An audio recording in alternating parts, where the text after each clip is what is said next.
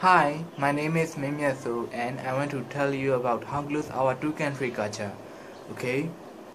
As you know, in Myanmar, most of the culture and festival are derived from the religion Buddha, and both of our country, Myanmar and Thailand, are Buddhist country, so we got a lot of common culture. For example, Water Festival. Water Festival is the one of the cultural festival of Myanmar and Thailand, and we both country held it in the middle of April to against the hero of the summer. And also Ramaranya story from India. Yes, we both country got their own versions of Ramaranya story, but the story background and the corridor dress are almost the same. We call it Rama story and Thailand call it Ramakian. Okay, how about traditional dress?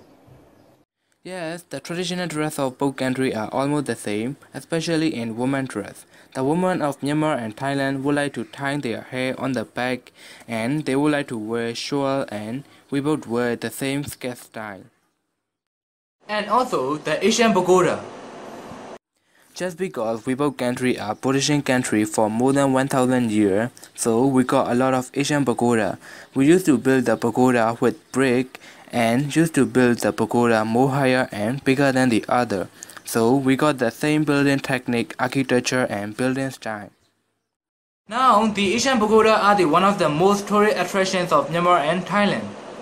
And also, there is musical instrument, traditional dance, and puppet show that also represent the common culture between Myanmar and Thailand.